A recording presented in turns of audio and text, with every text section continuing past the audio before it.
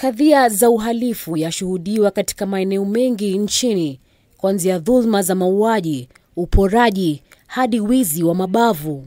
We have enhanced the security. We have intensified the patrols and we have also make our officers to be very alert every day in order to reduce those cases. Wakazi wa Nonkopir Kitengela wanalalamika licha ya kuwa na kituo cha polisi kwa miaka 7 sasa.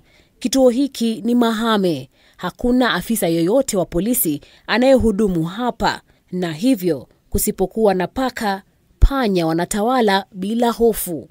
Hapa wakazi wameacha kuweka mifugo, huku shughuli za biashara zikisitishwa kabla ya giza kupiga hodi. Hata kuna vitu vidogo vidogo hapa vimeanza kuibiwa na usalama uko mbaya sana. Visa kama hivyo vinashuhudiwa katika kaunti ya Uasin Gishu. Haya yanajiri baada ya afisa ya DCI tawi la Eldoret kukabiliana na wahalifu ambao waliiba bunduki ya afisa wa usalama. Established that this firearm has been used several times, more than 4 times, robbing people, mobile phones, valuables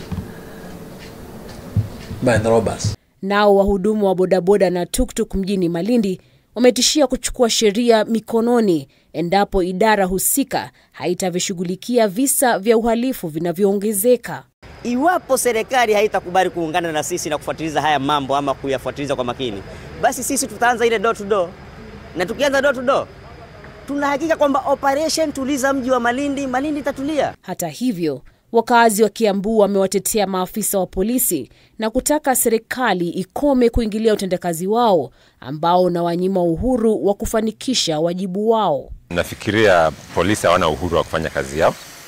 Wako na ile uoga, sababu saa zingine wakishoot sema mshukiwa, unapata we condemn the police first. Wacha polisi wafanye kazi yao, na kama ni kugeuza ama kuona mbali kunaenda vibaya, wasikuje kwetu kutuambia kunaenda vibaya, wasuluhishe hiyo kwao na wasilete kwa raia. Kwa upande mwingine, shirika la kitaifa la kutetea haki za binadamu limelaumu vitengo vya usalama kwa utepetevu kazini na kuchochea ukosefu wa usalama nchini. Police are actually holding us ransom by saying they cannot do anything.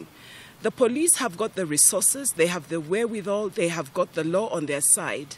And they're now coming back to tell us that they're unable to provide the security for which every single Kenya pays through different taxes that they have. Harriet Chimea, Runinga ya K24.